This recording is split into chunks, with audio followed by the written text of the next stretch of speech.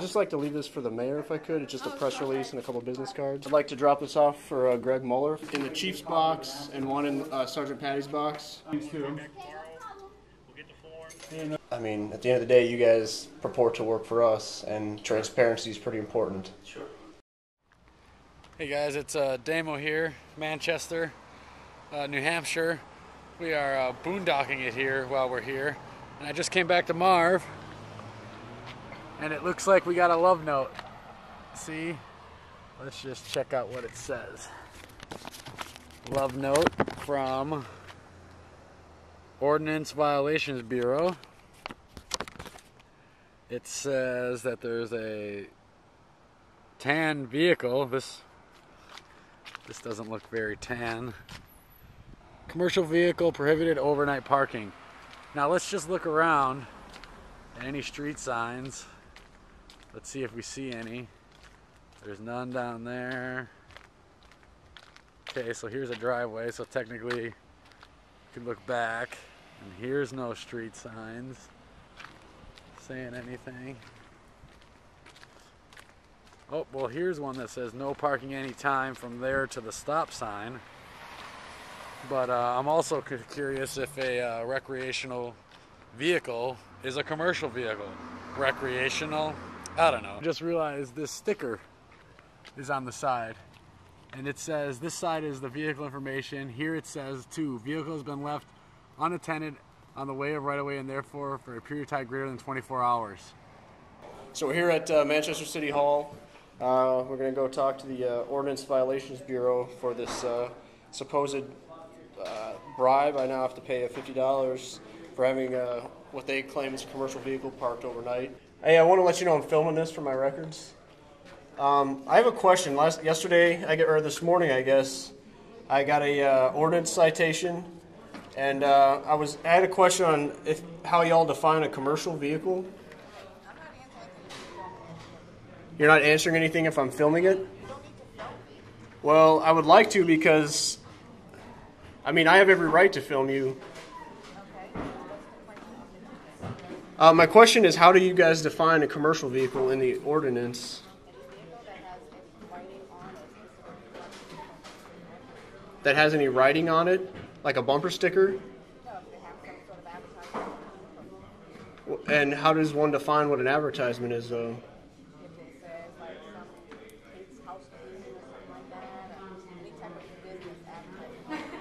Okay, and is there actually written down like a definition of a commercial vehicle? Because I looked online today, I couldn't find it. Could you provide me with a copy?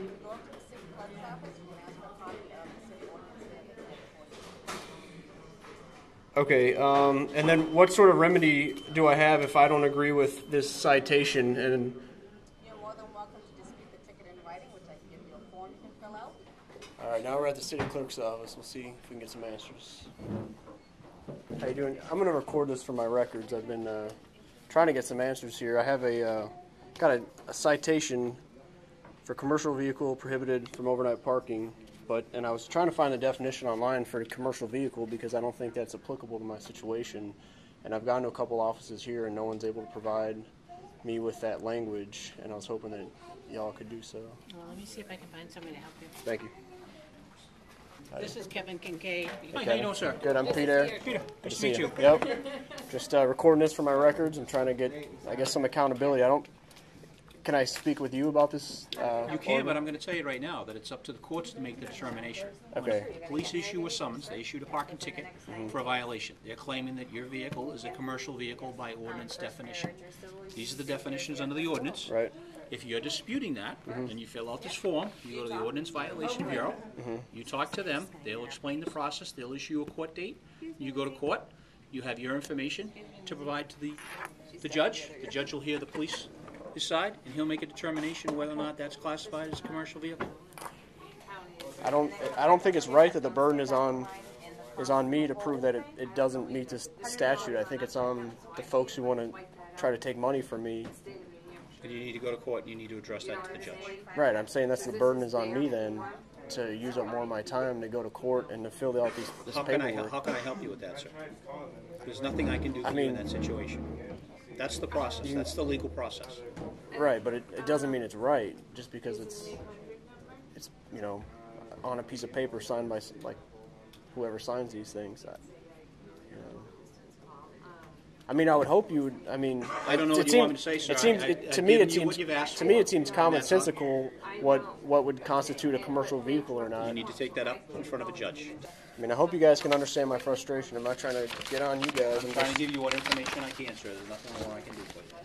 Well, I hope if you run into any of these folks that issue such tickets, you'd remind them that it's probably not right to shake folks down that, one, don't even meet the definition of their statutes, and two, if there's no victim to anybody, there shouldn't be any, I have no comment on that, sir. Like I told you, I provided you the information you asked for. Okay. Do you guys have any idea how long the turnaround for this kind of thing takes? No idea. You discuss it with them over an ordinance violation, and they'll give you a court date. All right. Have a good day. You too. Back at the Ordinance Violations Bureau. Gonna submit this form. All I wrote was the vehicle in question does not meet the commercial aspect of the ordinance cited, therefore the fine should be dismissed. Signed at all rights reserved under duress. Thank you. That's it? What? So that's it? Stick it under the radio. I don't know. Is that it? Sorry? I'm set? Right. Well, I mean, I'd prefer not to be threatened with $50 fines, so I choose to record for my own protection. City clerk, you've already wrote your dispute, you're all set here. I'm not taking it up any further with you. You'll have to wait for the dispute to come back. Do you know what kind of timeline that usually takes? A week? Okay. All right, have a good day.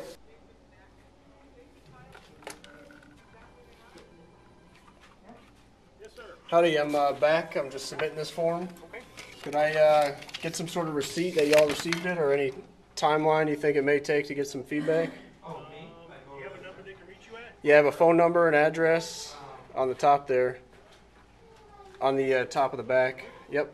I just explained the dates I've come in, what's been explained to me. I provided my contact info and all the questions, information sought.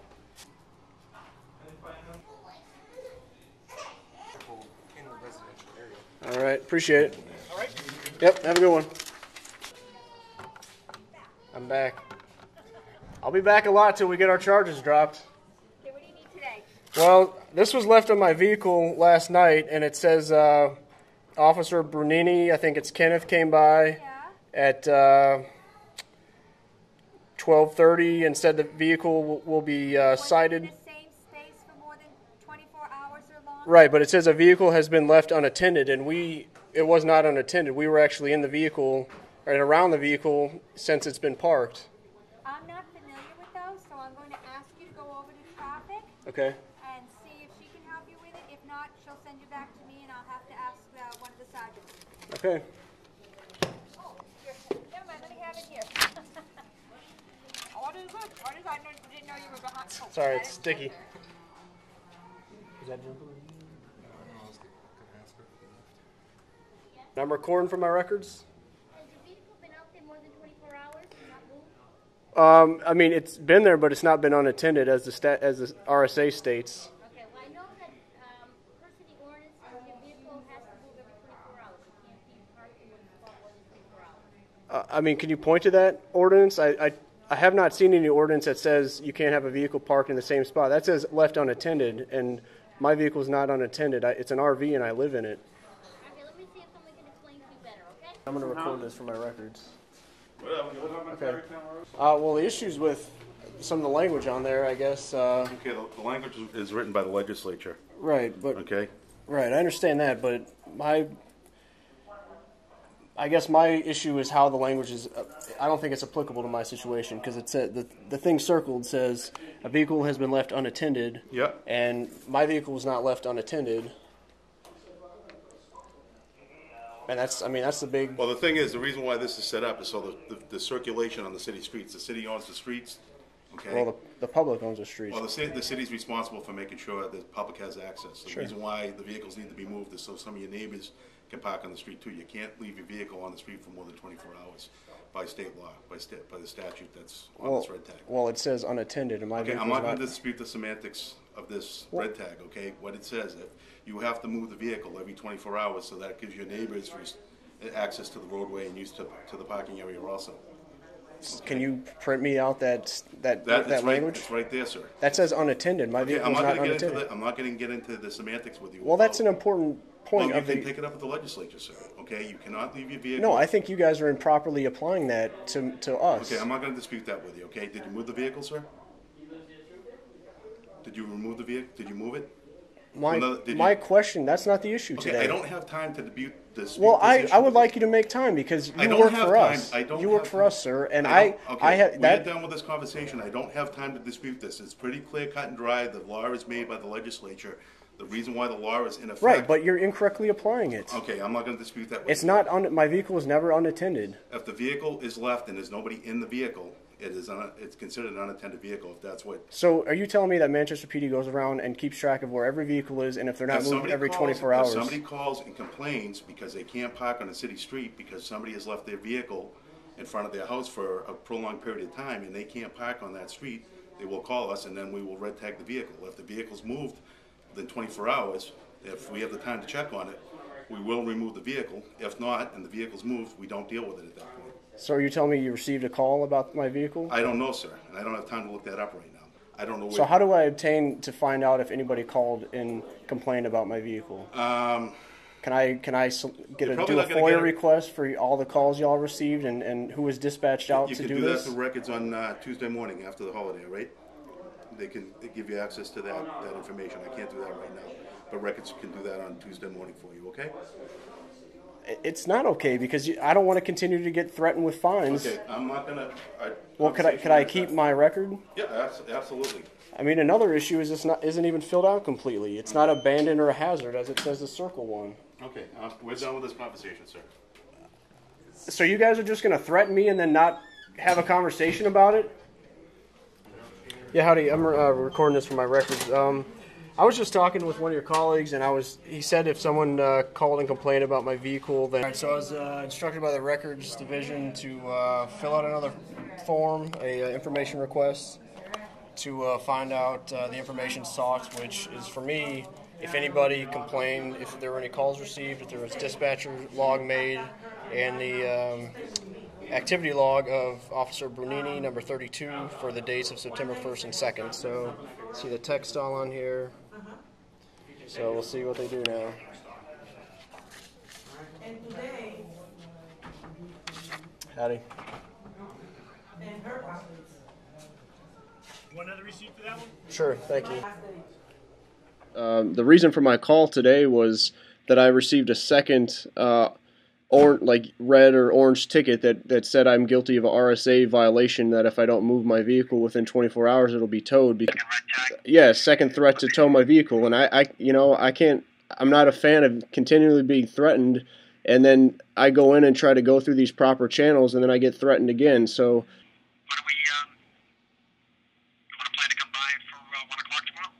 Yep, that sounds great.